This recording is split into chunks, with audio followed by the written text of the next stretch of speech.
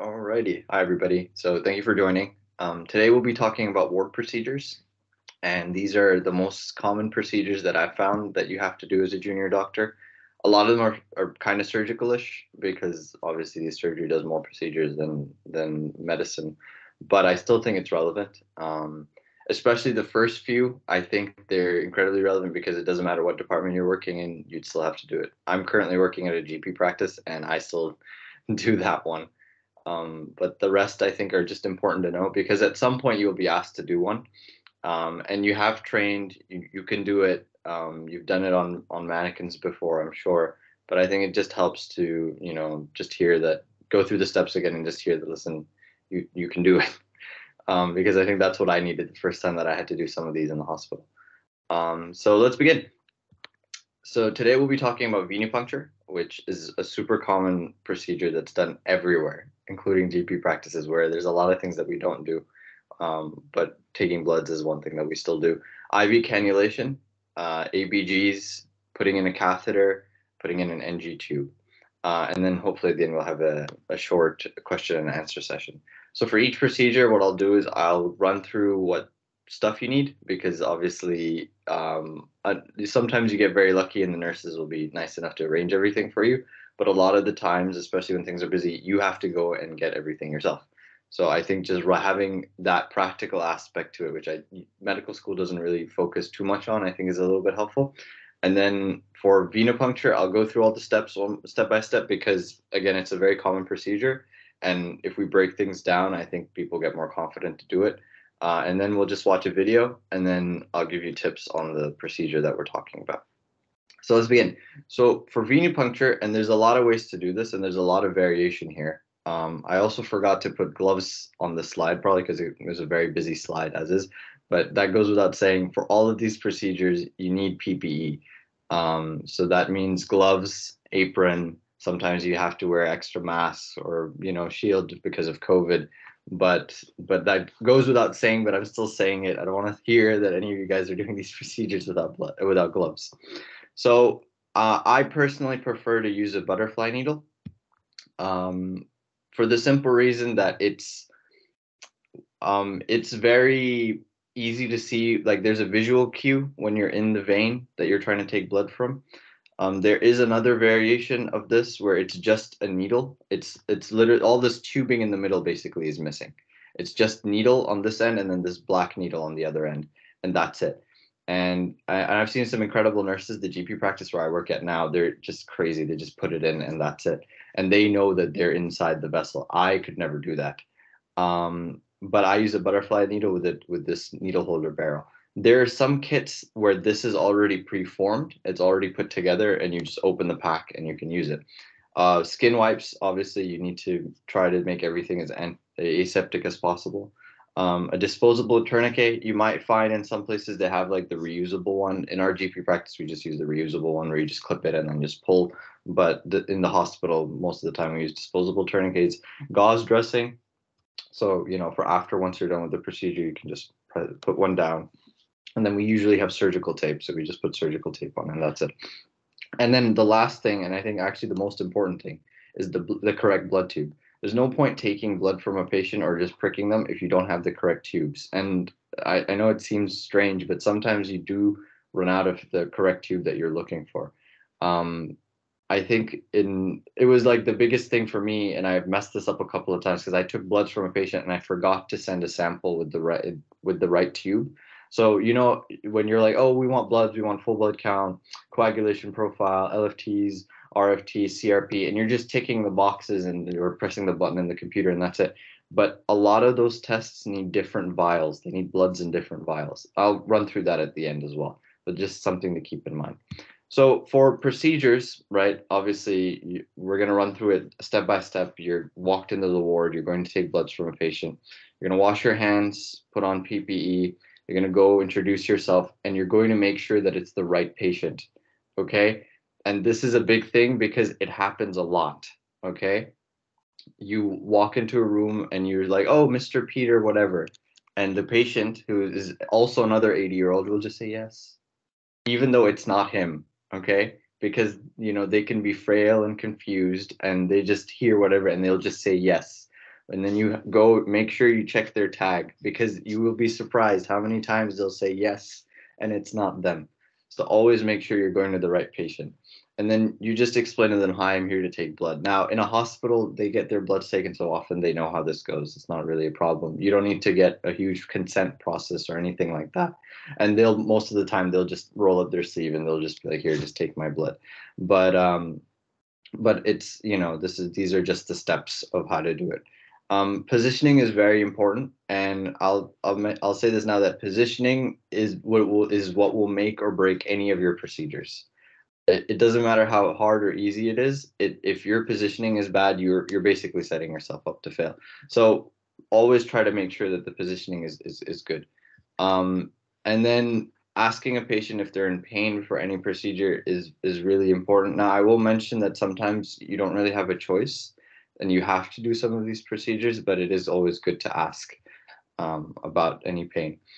Now, I think this is the part where people get very scared, is just, finding a vein. Now, obviously, most of us are very young and healthy. It's very easy to find our veins. They're just sticking out, asking to be pricked. But for patients who are a little bit older and they've had multiple cannulas put in and multiple venipunctures, their veins tend to disappear almost. You can't even find them no matter what you do.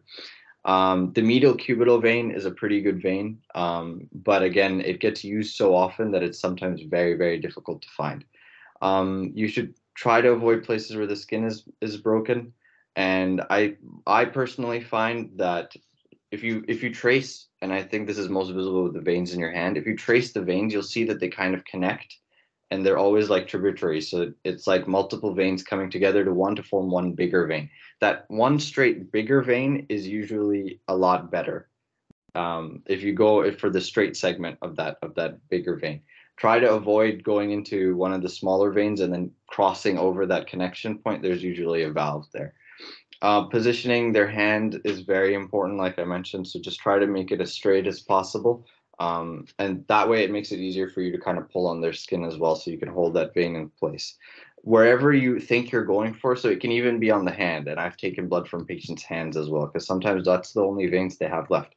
So I always just take like 4 fingers, I just grab their hand like this, and I just put my tourniquet wherever 4 fingers away from I'm planning on taking blood. I always just palpate and try to make sure that I can feel the vein.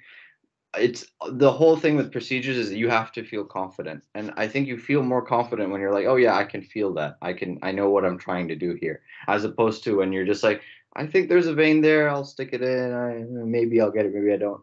I think it's better to just take the time and just make sure that you're actually, you're feeling the vein. And then once you're happy with that, you should probably remove your tourniquet. Now, in real life, a lot of people don't do that, but you should remove the tourniquet and then just wipe the skin clean, and then probably put your gloves on. The order of this I've taken from Geeky Medics, and obviously it's in an ideal setting, but you should always try to fulfill the tenets of what you're trying to do more important than doing all the proper steps all the time. So, for example, you'll see this all the time. When we go to see people's veins, like I will, even before I get all my kit, I will come with just a tourniquet. I'll put it on a patient's hand or arm, and I'll just feel their veins with my finger. No gloves. I've washed my hands and I'm just feeling it with my fingers. They'll tell you, oh, you need gloves all the time, you need to do that, but you don't need to. I just want to feel the vein. That's my mission. So as long as I can feel the vein, I'm happy with that. And then I'll put gloves on for when I'm taking my sample, but I'm not going to have gloves on for every part of the procedure. It's just a waste of gloves.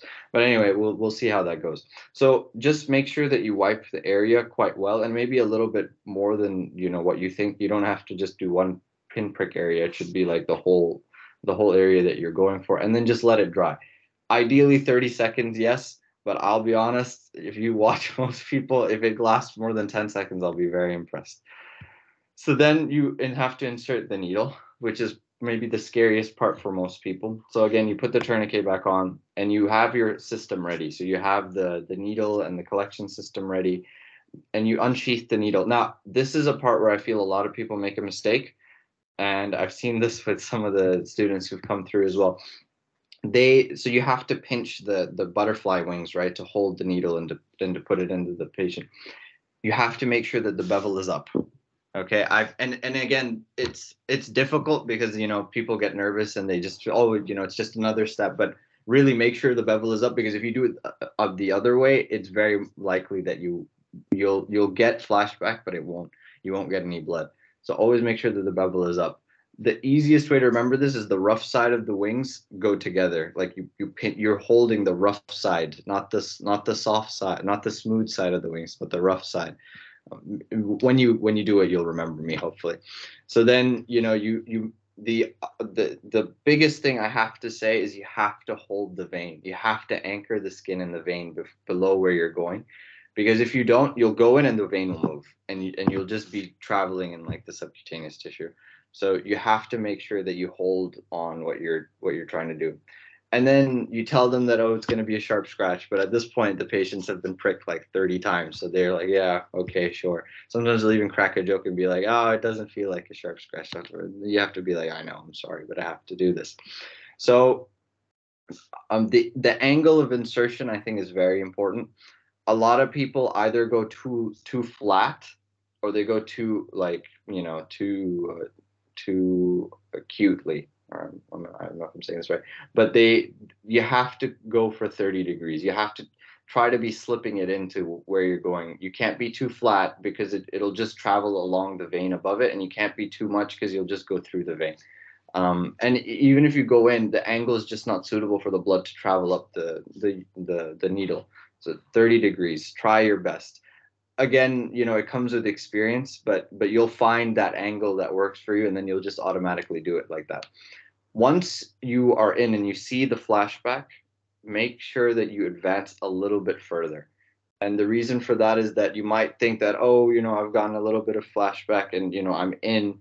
But then when you put in your Vacutane, your collection tube, it just like a little bit of blood will come, and that's it.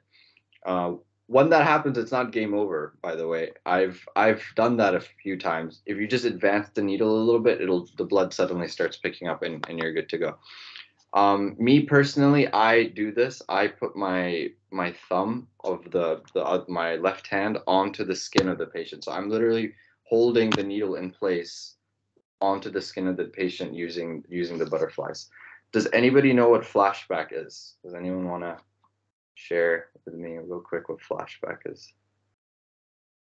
Basically, when you're inserting the needle, you're Hmm. watching the back of the like insertion point, and you're watching that, and then you're going to see some blood come Okay. out. And I was advised to advance a little bit more, because what sometimes happens is that, yes, you're seeing that flashback, but you're literally kind of perpendicular to, or like parallel to the border, like the wall of the vein. So that might impede blood flow out. So Yeah, exactly. So that's why you want to make sure that you're all the way in.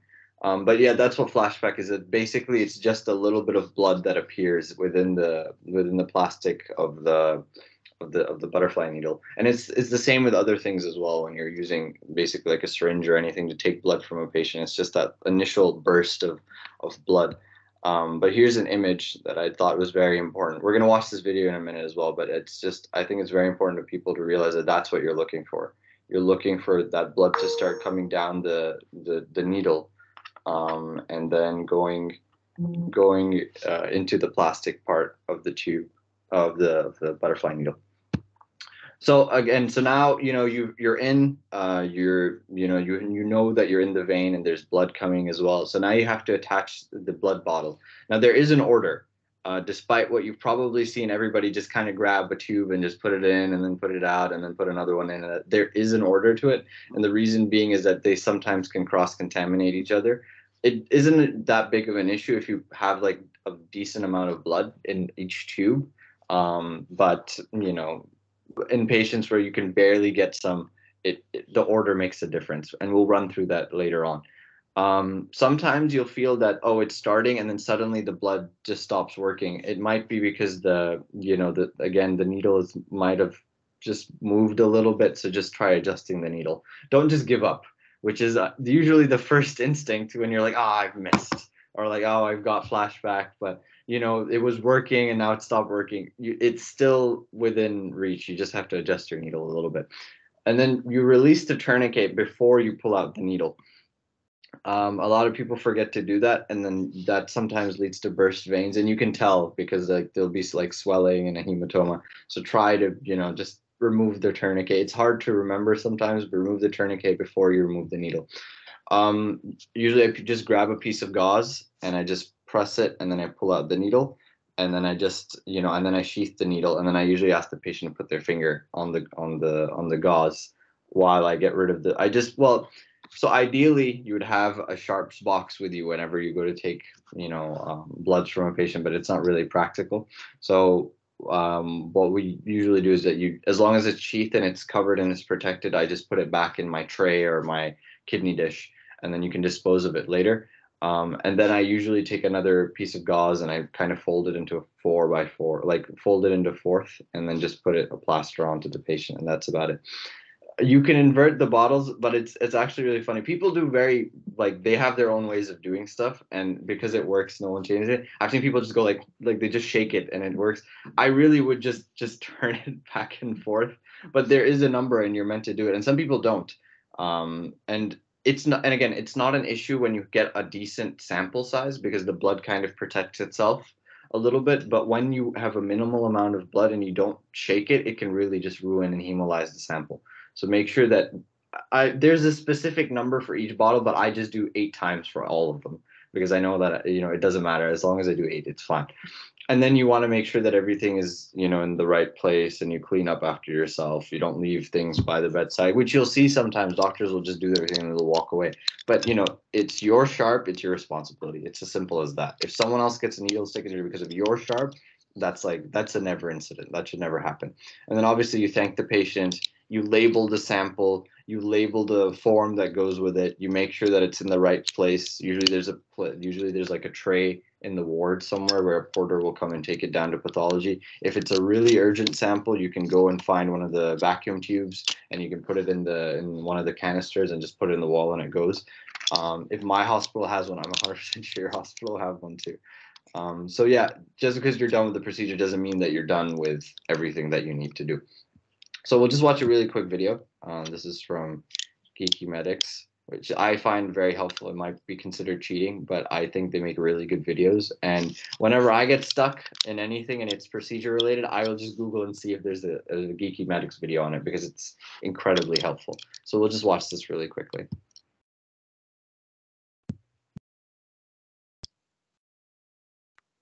Hi there, I'm Andrew, one of the final year medical students. Could I just confirm your name and date of birth, please? Hi, Amanda Gilbert, 6th of February 1992. Nice to meet you, Amanda. And today I've been asked to take some blood from you. Would that be okay? Yeah, that's fine. This will just involve using a small needle and inserting it into one of the veins in your arms. Might be a touch uncomfortable, but won't be painful. Is that all right? Yeah, that's fine. Okay. Are you allergic to anything at all? No. Fantastic. I'll just gather my equipment and then we'll begin. Okay.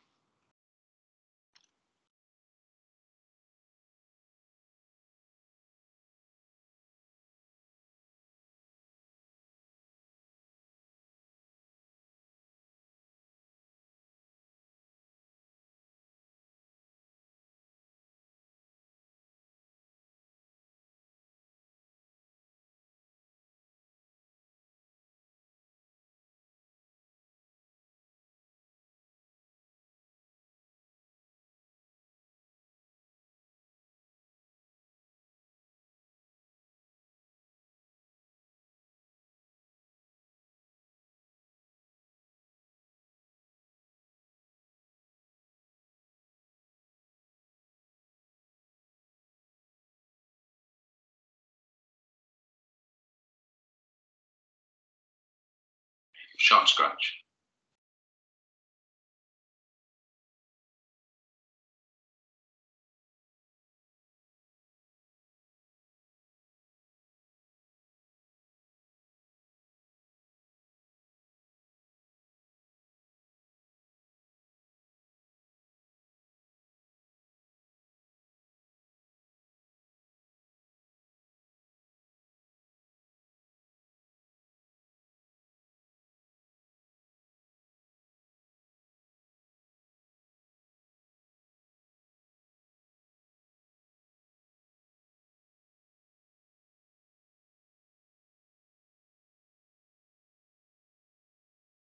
Thank you, Amanda. That completes the procedure. Are you feeling okay?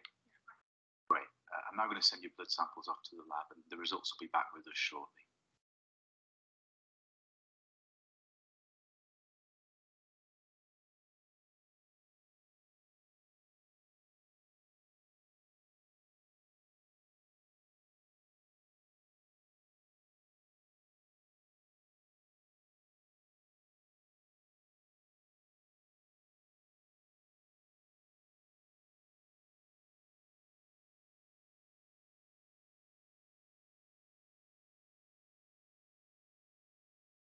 Okay, yeah, so great video by them.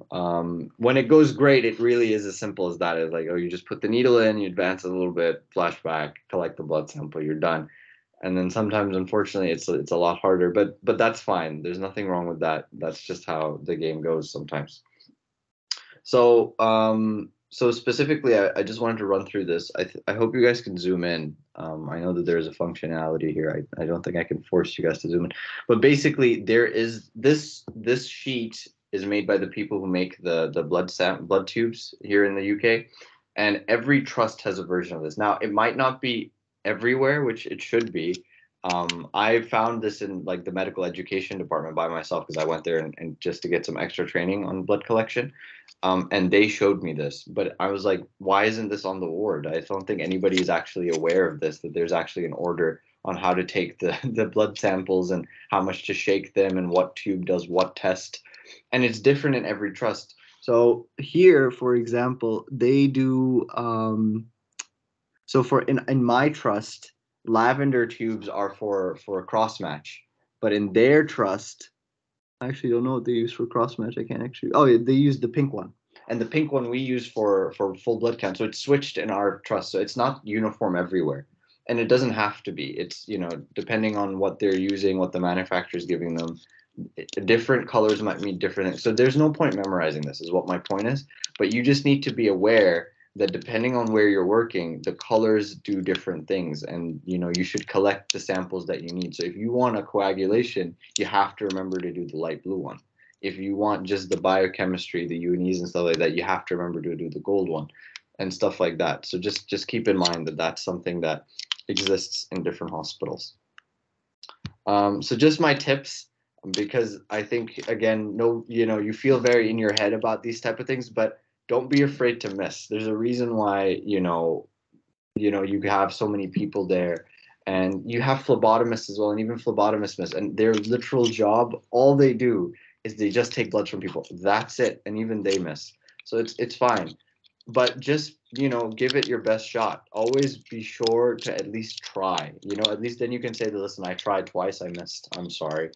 You don't even have to apologize. You can say, I just I missed. That's fine. Everyone does it. You can do it. If someone's being really upset about you, you can say, why don't you have to go? So it's fine. There's nothing wrong. It doesn't mean you're any less of a doctor. Again, you're not a phlebotomist, you're a doctor. There's many things that you do. This is just one of your skill sets. Measuring twice, cutting once. I think I've put this multiple times across the presentation, but it really is really important. I have, especially some of the harder arterial samples that I had to take. I was there for at least 5 minutes, just like literally 5 minutes, just feeling this guy's pulse to find out if I could just be happy with one spot of where to take. He was very sick, so it was very hard to get his sample. And multiple people had missed at that point. So I went there and I literally spent 5 minutes just feeling for a pulse. And until I was happy that this is the point that I want to go into, I didn't do anything. So take the time, and until you feel confident that, okay, yes, there's a vein there, I'm going to go there. That's when you give it a go. Until you feel that confident, I think it just wait. Just spend the time and become more confident in what you're about to do. And then if you're in doubt, ask somebody else. There's like weird lesions on their arm, there's an injury, ask your senior, ask your F2, ask your registrar, they might be able to do it for you. If it's a very difficult one, they can do it for you. So don't be afraid to ask for help. That's why everybody's there. That's why it's a team-based thing. So that's why just make sure to get other people involved. So we'll move on now to the next one, which is my least favorite procedure of all of these procedures, and that is IV cannulation. For the simple reason that I, as an F2, only get asked to do the most difficult IV cannulations. So I obviously miss, and the only person who can do it is an anesthetist who comes with a ultrasound, and they spend like, I don't know, like 10 minutes just trying to get it. And if they are struggling with an ultrasound machine, how do you think I am supposed to get it blind? So I've reached that stage where I only get asked to do the really hard, impossible ones, and I usually miss, which is why I probably don't like them as much. But that being said, it's a very key skill in the hospital, especially because it doesn't matter what department you're in, you're still be asked to put a cannula in. The steps are very similar. It's just the setup is a little bit more different. You need a little bit more supply. So instead of a needle, because you're not just collecting blood, you're putting in a plastic tube, which is the cannula. So that's what you need to start off with. You need an extension set or usually an adapter. So basically, the end of this, once you have your cannula in, there's usually just like a spout, and you either want to put an adapter in so that it stops blood just flowing out all the time, or an extension set, which is basically the same thing. And you can, and then you need a flush. So you need saline and then a syringe to drop the normal saline to flush it. Nowadays, there's already something called flush, I think is what it's called. They're tubes they're basically 10 cc syringes that have flush in them already. So you just open it and you just inject. You don't have to draw out fluid and stuff. And then, as always, you need skin prep. You need a gauze. The different thing is that you need a cannula dressing, which is just a specific like sticker that you kind of just put on top of the cannula just to keep it in place. We'll just watch the video because I think it's just easier if you just watch it rather than me going through all the steps.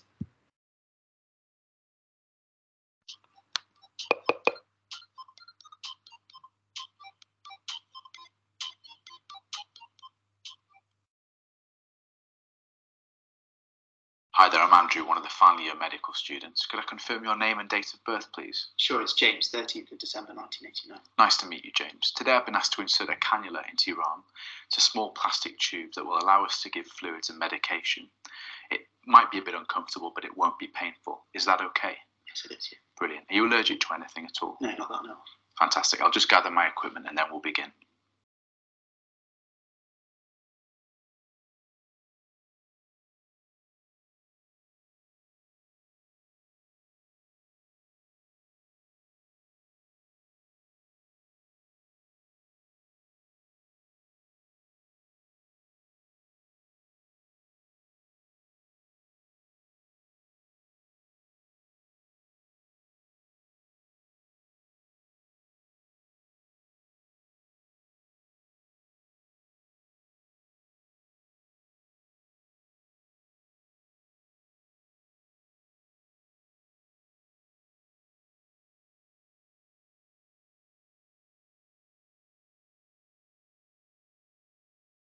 If you could just lift your arms up for me, James.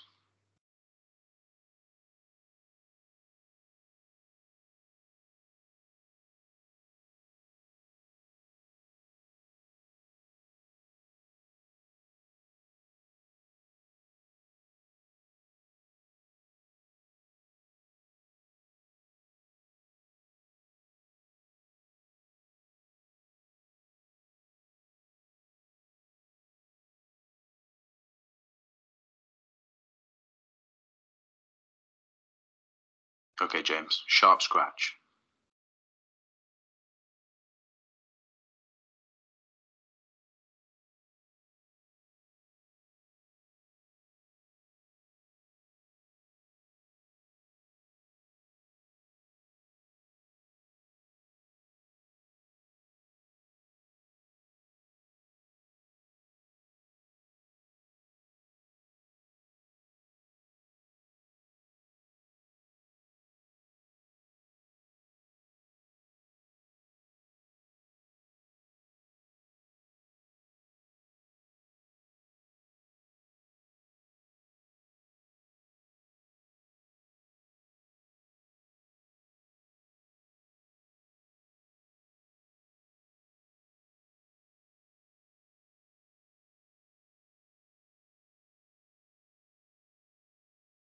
James, I'm just going to flush the cannula now. Do let me know if there's any pain.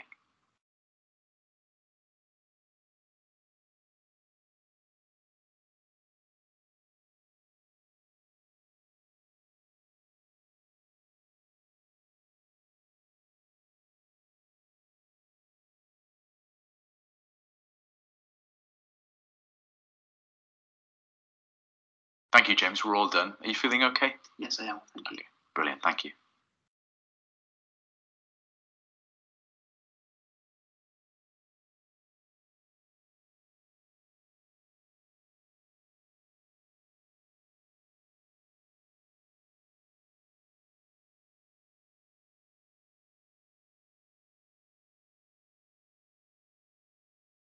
All right, perfect. Now, obviously, that's the in the most ideal situation where it's that easy and straightforward. Unfortunately, it's not usually that easy. But again, there's as long as you have your setup, you tried your best, your positioning was fine, you gave it a go. It's completely fine to be like, okay, I can't do it. Can we get someone else? Can we get an anesthetist to come and do it? The biggest thing and the biggest mistake that people do is that once they get flashback coming in their cannula, they're like, oh yeah, I'm in. Okay, all right, that's good. I'm gonna slide my needle out and push my cannula. Please don't do that. Because what will happen is that you think that your what's it called? Your cannula is all the way in the vein. It's literally right at the tip, and there's enough just for blood to come through. But if you try to push the plastic in, what will happen is that it'll kind of just like kink, and it'll go out, and there just won't be any what's it called? It just won't go into the vein, and then you won't get any blood coming out. So if once you get flashback, just advance it a little bit further. And a good sign that that it's going well is that you'll see that the flashback, the blood starts coming even faster, and that's like a pretty good sign that okay, now I'm pretty confident I'm in the vein. Straight segments, obviously you don't want to go into a segment. Sometimes you don't have a choice, but you don't want to go into a segment which is too like twisty or convoluted. If it's a straighter, if it's a straighter vein, it's easier to go into and just kind of put it in, put your vein in. There's so many different ways to do it of putting a cannula in. I think the biggest thing is always that you can go in a little bit more, steep, and then when you get a flashback, just flatten it and then just advance a little bit further. And that seems to work, for the few times that I actually managed to get one in. But yeah, and anesthetists are definitely your friends. So if you feel like okay, I can't, I've done everything I can. There is a mechanism in your hospital to get an anesthetist. Whether you have to call the on-call one, or sometimes they have a list somewhere that they have their emergency list, so you can just pop in all the details and just put the details on there, and they'll just come and do it whenever they get a chance. But they're definitely your friends, and they will come and help you out if you need to.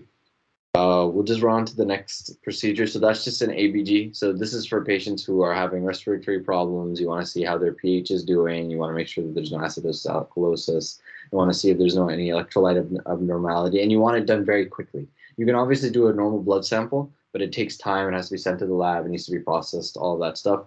An ABG, you take the sample and you can walk over to wherever the machine is. You just put the sample into the machine and it tells you your result immediately, which is why it's so handy. You really don't need that much stuff to do an ABG. You literally just need skin prep, the ABG needle with the adapter, which is the adapter is just to put it into the machine, just some gauze dressing.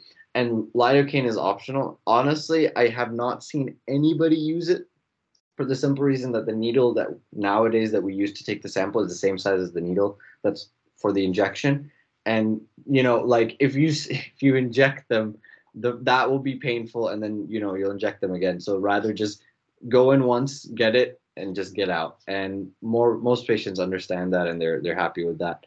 But it is something that yes, technically you could do it. With pediatrics, I've heard that with pediatrics, yeah, absolutely. If I'm doing it on a child for whatever reason, I will 100% do lidocaine first. But otherwise, I'm just gonna go in and go out. And when you do more, you become more confident in doing them. So that way you realize that it's like, oh, I actually, yeah, I think it's better if I just do it quickly and just get the sample and get out rather than injecting and putting them through all of that. So we'll just watch another quick video on how to do an ABG as well.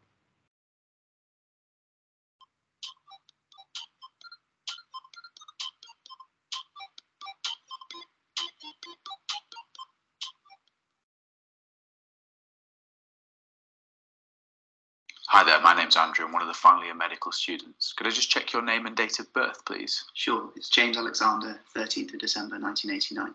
Nice to meet you, James. Today I've been asked to do a procedure called an arterial blood gas. This involves taking some blood from the artery in the wrist. I'm going to use some local anaesthetic, so it shouldn't be painful, but it might be a bit uncomfortable. Is that okay? That sounds fine. Can I just check before we begin? Have you ever been told you have problems with your circulation? No. Okay.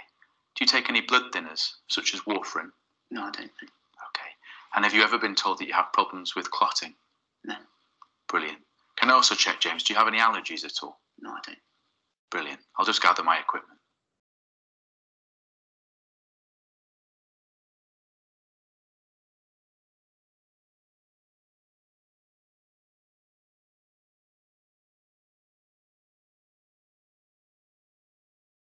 James, I'm just going to do a quick test to assess the blood supply to your hand.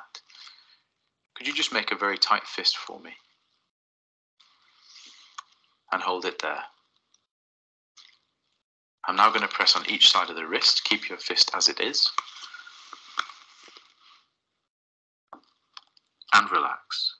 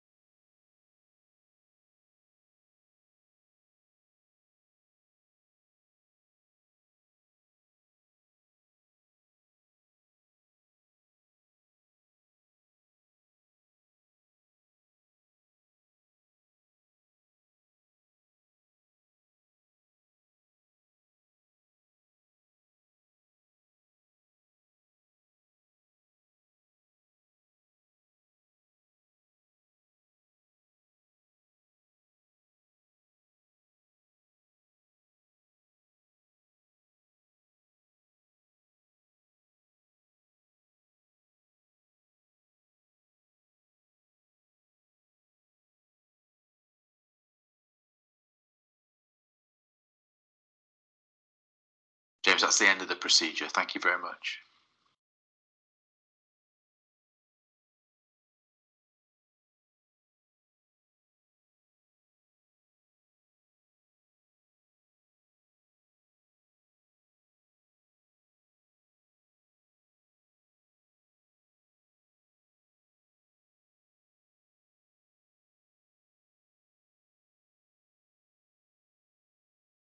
So yeah, I will say that ABGs are a lot easier than cannulation or venipuncture, and it really, as long as once you as you're sure that there's an artery there, and you go down the right way, it does work. My only hints for that is that you do spend the time and you make sure that oh yeah, I'm very confident that the artery is running through there. And I always make sure that I hold. So with my left hand, I'm still feeling the pulse, and then I'm going from a distal angle and I'm going towards it, and that way I can kind of like manipulate my needle towards where I can feel the pulse. And it really is because it's arterial. Once you're in, you'll just start see the blood just coming into the tube. Sorry, into the tube. And it's quite nice because like again, it just comes up and then you're done. You may need to make adjustments. So you might go in and you might not see anything. That doesn't mean that, oh, that's it, it's completely failed. It's the same with the other procedures. You might put your needle in and nothing comes out. That doesn't mean it's the end of the procedure. Have a little bit of confidence and just think about, okay, I'm a little bit left or a little bit right of the artery. Let me just adjust my needle a little bit. And it's literally just a little manipulation and suddenly you get a flashback and that's it. I found, and I did this once on a pancreatitis patient, and they'd been getting ABGs all day and night because obviously you have to keep an eye and you want to make sure that the respiratory status isn't going. And I went in and I got very lucky in fairness, but I just put in my sample. I put in my needle. It came out immediately. I took it out, and then I always, before I even entered the room, I take a 2x2, which is just a piece of gauze, and I just fold it and I put tape over it. So it's ready. So I literally have to just put it onto the skin of the patient and it just sticks on. So I had that ready with me. So within a minute, I went in, took the blood, took it off, closed the needle, put it back on the tray, put the thing on, and the relative of the patient was like, "Wow, that was that was quite good." Everyone else has been struggling, and I was like, "Yeah, I just got very lucky." but just having everything prepared beforehand is always what makes the difference. Now, on a practical note, you need to get 0.7 ml is what they recommend of a blood sample. And then on top of that, you want to make sure that you know the patient's details, their temperature, and how much oxygen they're receiving. Because when you go onto the machine to give them a sample to interpret the results, you need to give them all these details because you have to manually write in all these things. You'll get training before you get to use the machine and you're cleared to use the machine, but I'm just letting you know that this is something to consider. So we'll move on to the next procedure, which is urinary catheterization. So this is something that I feel that you'll only have to do really if you're in surgery. And most other departments don't get asked to do this, and they'll just call whoever surgery on call is, and one of their juniors will come and do it. But at some point that will be you. So I think it's best that we run through the steps and we may, and let you know what's in your arsenal and what you need to get before you give it a go. So a catheter pack is available in most wards now. Basically, all it is, it has all the sterile gloves you need. It has a bit of gauze. It has a garbage bag. It has a pot, usually with little swabs and like a clip thing. And then it has a sterile field that you can use. So this is one thing that I really recommend you get, because you can get all of these things individually as well, but it just helps to just grab the pack. You need normal saline to wash and clean. So usually I just grab one of these pods, and then what you can do is you can just crack it open and just press it into the tray here, and that kind of creates your reservoir that you can use to then clean everything before you insert your catheter. Instilogel. So this is basically it's a syringe with gel in it, and the gel is a mixture of a lubricant and lidocaine, which is an anesthetic. And this is very useful in multiple contexts, but here it's you put this in first to obviously to help make things easier to put in, but also just to numb everything because it is a little bit discomfortable and can be painful. You need a catheter bag, obviously, because once you've hooked up your catheter and everything set up, you want to be able to measure, the urinary output, and you also need somewhere for the urine to go, so you need a catheter bag. There are many different types of Foley catheters, depending on if they're male, female, whether they need irrigation or not. So there's a two-way or a three-way, depending on the indication. Most of the time, you'll just be putting a regular two-way catheter in. Usually it's the urologists who do the three ways. That being said, I've been forced to do that because we don't have urology cover at night. So if you're working nights and somebody needs a irrigation because they're bleeding a lot or something like that, they need to put a three-way in. It's called a three-way because it has three basically openings at the end. So one is an output for just the urine from the bladder. One is the balloon input so that you can put the fluid into the balloon to inflate it, and one is an irrigation, so you can actually hook up normal saline on like an infusion and just let it run. So what it does is it puts water into the bladder, kind of washes everything out, and then it comes out. So this is what irrigation is basically. What you'll also need is water, different to this one, to fill up the balloon. So usually there is actually syringes that specifically say normal saline for inflation or what. There's a word for it. I've forgotten, but basically it's the 10 ml you need to inflate the balloon. I've put an asterisk here for the simple reason that I made this mistake. Other people have made this mistake as well, and now the whole department is aware not to make this mistake. Though we turn over, so I'm sure it'll happen again. Three-way catheters, they don't have 10 ml size balloons. They have 30 ml size balloon. And most people, and when we're talking about catheterization, most people are like, oh, it's 10 ml. I put 10 ml, and everyone's like 10 ml. What will happen is this balloon will not inflate properly.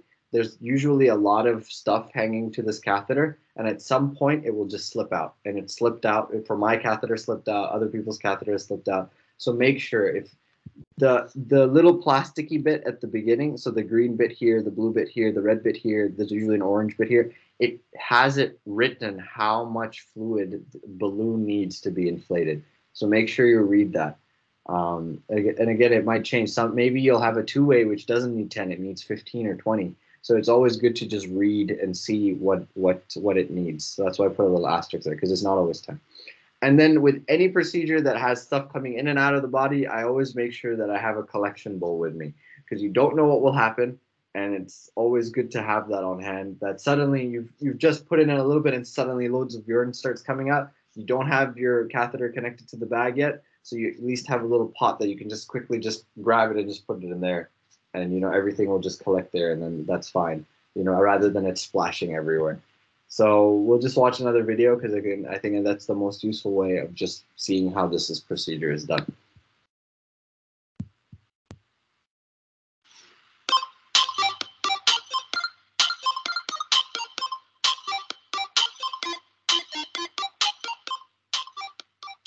Hi, my name's Adam. I'm a final year medical student.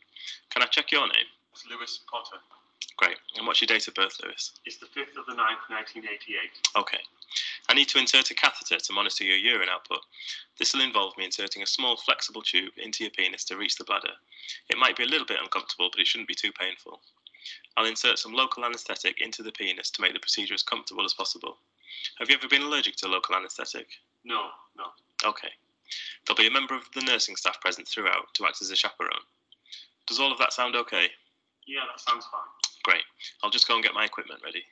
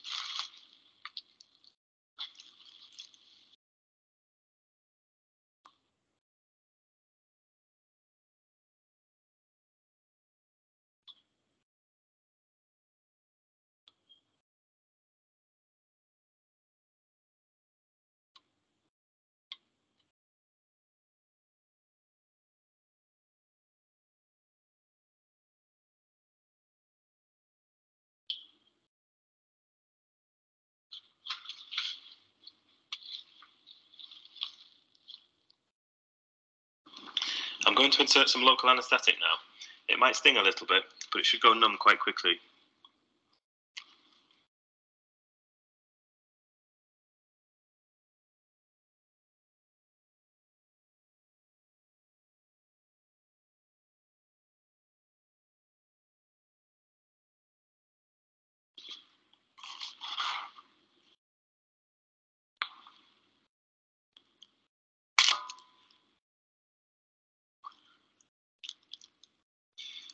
Now I'm going to insert the catheter.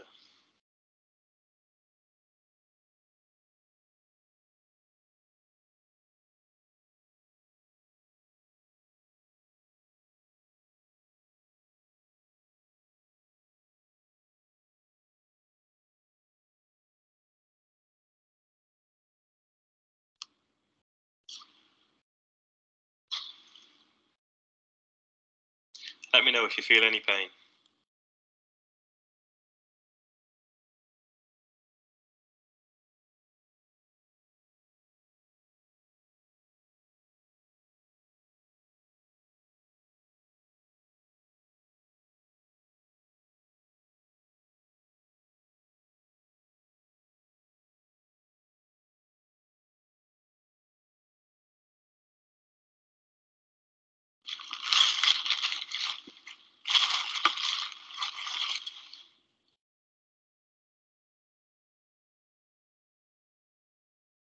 Okay, that's the end of the procedure. Thank you very much.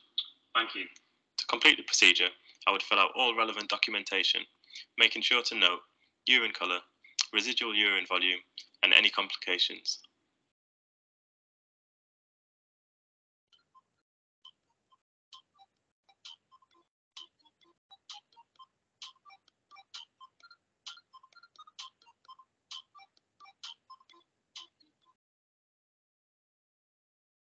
So again, when it's like it's easy, it is as simple as that.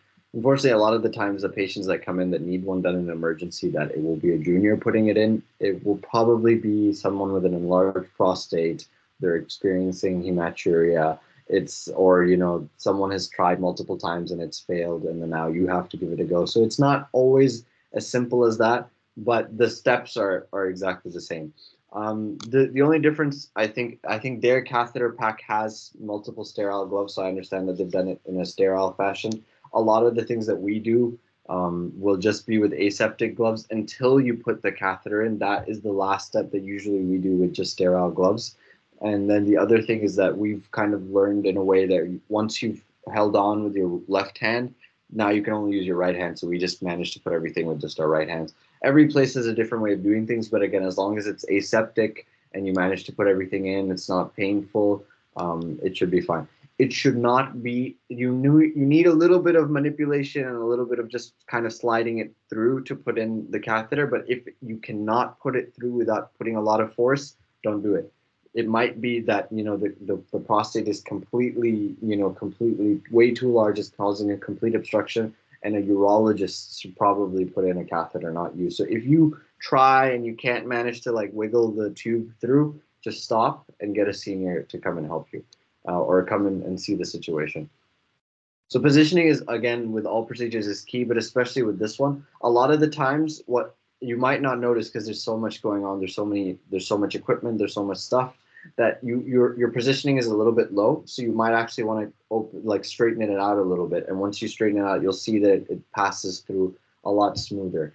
And then obviously this is supposed to be done in aseptic conditions. You'll see a lot of people do it in ways that are a little bit questionable, because they'll touch things that are not clean, and then they'll touch their tray and stuff which isn't clean.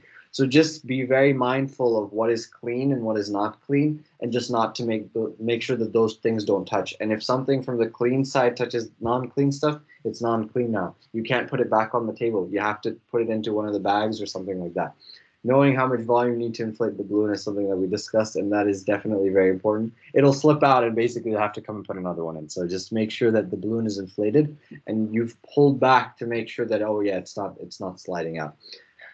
I've had to do some very traumatic ones where there was a patient who, unfortunately, they tried 6 times before they referred him to the hospital, and he had like traumatic bleeding. Now there's a lot of hematuria. It was very bloody and all of that stuff. And and once I put the catheter through, there was a lot of your blood and urine coming out. So I was very fortunate that the nurse next to me was very experienced. She had some towels ready, and then she also brought me extra gloves as well, because a lot of things get messy. So just you can you'll get a sense of this once you do a few of like, okay, what do I need? Should I bring extra stuff? All of these things. So just be prepared. It's always the worst is that when you have one hand, and like now you can't move, and you need more stuff and it's not with you, and you don't have anyone to call. It's just awkward, right? So just try to get all the stuff you need, even if you bring extra stuff, because you can always take it back. Assuming you haven't opened it and put it into the sterile field, it's still in its wrapper, you can still put it back. So I always bring extra stuff when I feel like this might be a little bit tricky. So then we'll just quickly move on to the last one, which is an NG tube. Again, a purely surgical thing. You won't have to do this on any other department, but it's a simple thing, and juniors can definitely do it. I've found, thankfully, a little bit of success using a bit of tricks here and there with NG tubes.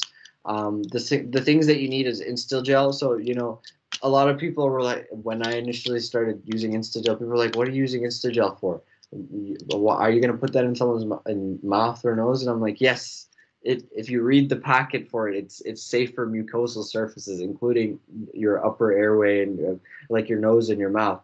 What I do, which some people also do as well, is that they just take a little bit of Insta-Gel and they kind of just put it into the nose that you're trying to go into, and also just wrap like putting the Insta-Gel into the tray and just putting the NG tube through it. It just it numbs the area a little bit, and it just makes things easier to slide through. So I found that very helpful. A lot of people don't do that. You need lots and lots and lots and lots of tape. Unfortunately, I have had 2 NG tubes just drop out because I just hadn't put enough tape on it. You want to put so much tape that when you pull at the end, no matter how much force is there, it's not going out. So, just one on the bridge, one, like a couple of side ones. You wrap a little bit on the tube as well. You just want to make sure it's secure. So you just wrap it up and you just make sure that it's completely secure. Having a sick bowl is absolutely necessary. I will share a story of what happened with my worst NG tube ever. But having a sick bowl, multiple sick bowls, is very, very important. A glass of water is very, very, very important. I don't think you can do this procedure without having a glass of water, maybe with a straw. If the patient isn't swallowing little sips, I think it's almost impossible to pass that through. You'll need an enteral bag, and this is different with the other ones because you can see there's like little purple ends at the end here, and that's just because NG tubes have a special connection. So you can't just connect it to any bag. It has to be a specific enteral bag.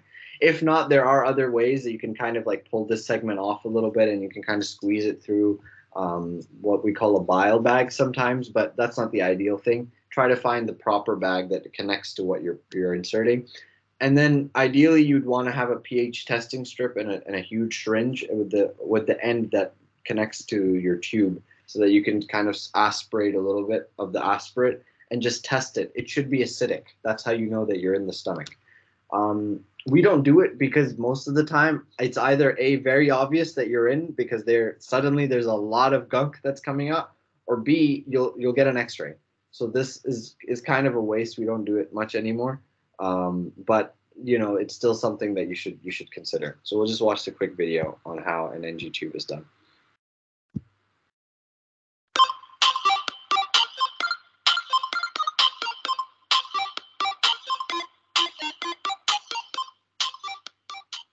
Hi, my name's Adam. I'm a medical student. Can I take your name? Hi there, it's Lewis Potter. And what's your date of birth, Lewis? It's the 5th of the 9th, 1988. Okay. At the moment, you're unable to swallow food safely. Because of this, I'm going to insert a fine tube through your nose and into your stomach. It might be a little bit uncomfortable, but it shouldn't be too painful. If it does get too uncomfortable, let me know and we can stop. Are you okay for me to go ahead with the procedure? Yes, that sounds fine.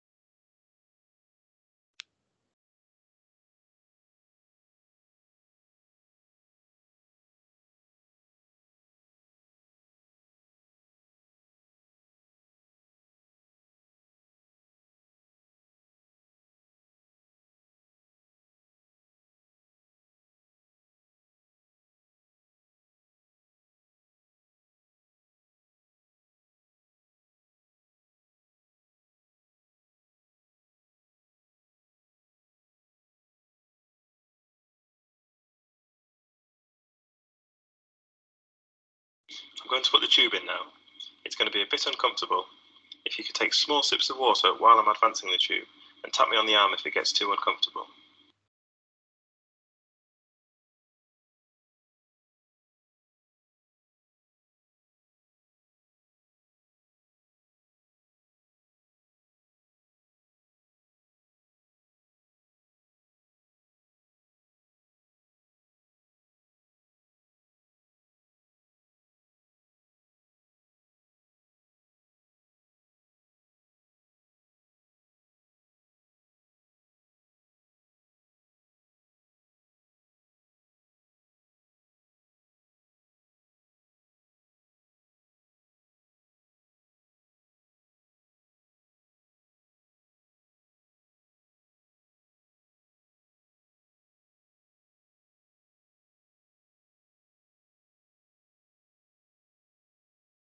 I've now finished the procedure. The tube will get a bit more comfortable over the next few hours. To complete the procedure, I would order a chest x-ray to confirm the position of the tube if I was unable to aspirate gastric contents.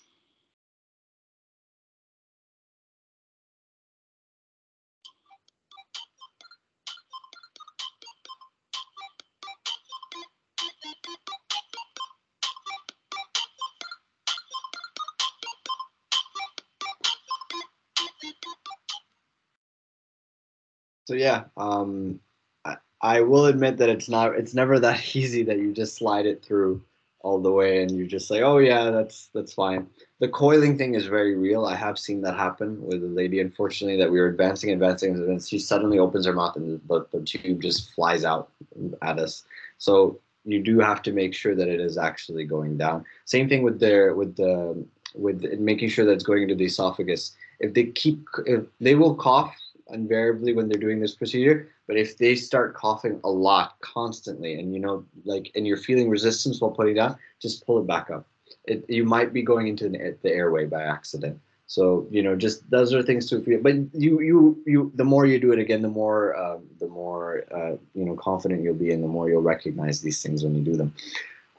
As I said earlier, you want to make sure all the pieces fit. So it's really embarrassing sometimes when you get the wrong syringe and now you can't connect the syringe to the NG tube, and then you're like, oh my God, I can't aspirate anything. With the aspirate, the pH thing, again, because in our department, the rule is just, oh, if you're unsure, just do an X-ray. Like, we don't want to be like, oh, I think I got some aspirate. No, we just do that. But yes, in an ideal world, you'd want to, check the pH of it as well. Instilogel is safe for mucous membranes, and I really feel like I just inject a little bit into the nose that I'm going in, and I just let it sit for a second, and then I just wipe out whatever excess is there. And then if I find that it's a lot easier for patients to do it, so maybe just give that a go. Sips of water really does the trick. I just make them just, with a straw, they're just sitting there, and I'm like, okay, could you just take a sip? And while they're sipping, that's when I advance. And it's almost like a trick, as if like, oh, they're just drinking water, and it just goes in. And then I really have to stress this, because this has happened to me twice, that they've come in because they're vomiting and they're suspected small bowel obstruction. So obviously they're NPO now, and you need to put an NG tube, and the junior is going to do it. So I'm the junior who's going to put it in. And then the second you get into the stomach, two things will happen.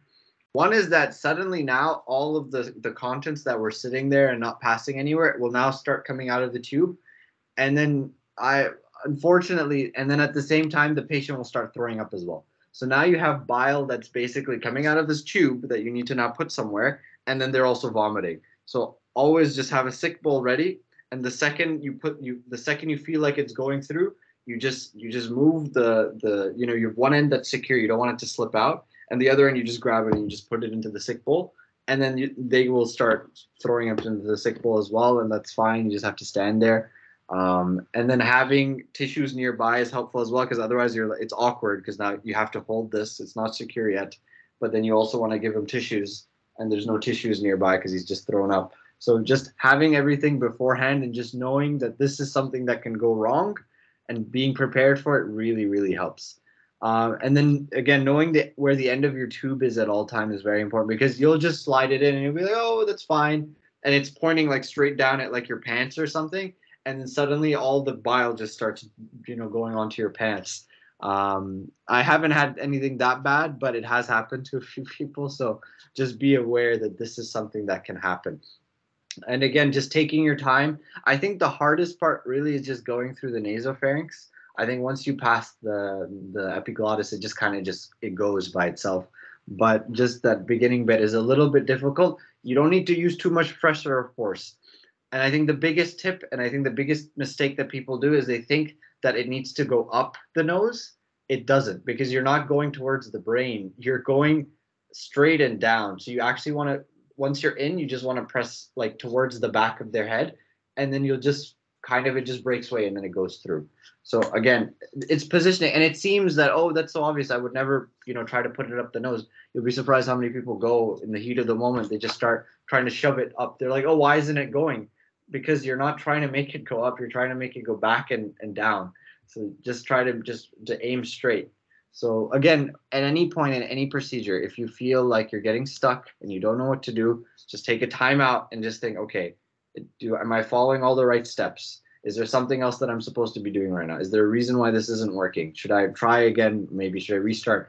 Just, always in any procedure, just be ready to have that timeout and just think, okay, how can I do this differently? Is maybe positioning the patient differently, maybe using more lubricant, maybe, just all of these things. You should just always be ready to just reassess what's going on with any patient. It doesn't have to be a procedure as well. If you know you're doing something and it's not working, just have a timeout and think of what you can do differently.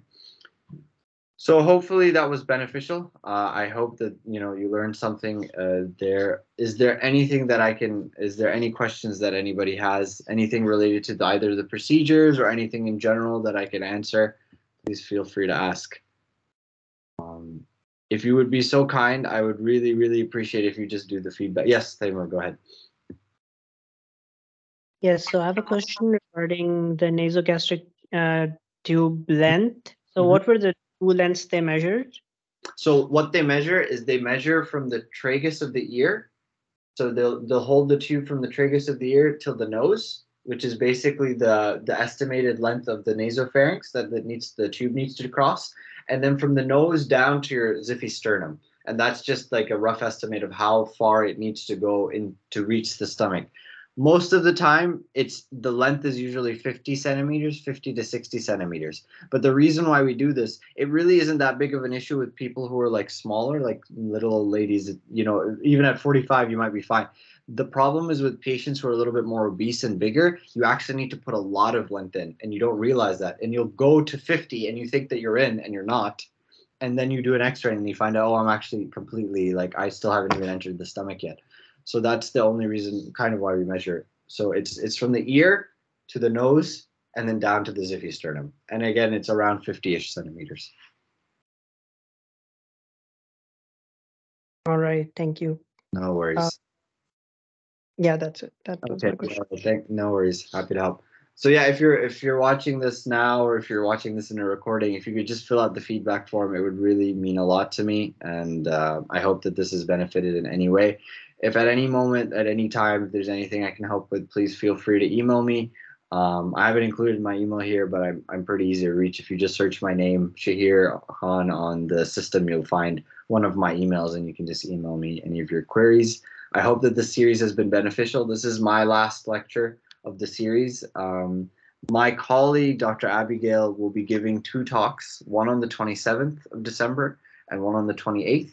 The 27th of December is the second part of her talk on the NCA examination, which is an examination you need to give if you're going to medical, if you're going to the UK a few years after graduating. And then I think a lecture which will be very beneficial for everybody is her lecture on the SJT. So that'll be on the 28th of December, 2022. So please do join. I hope that this lecture series has been beneficial. All the best to all of you. I know that you guys will do great. Again, you've been taught at RCSI, and even in the toughest of moments, believe me, you have the training, you have the core skills to advance and do what it is to take care of your patients. So that'll be me. That'll be it for me. All the best, everyone. Take care. Thank you, Dr.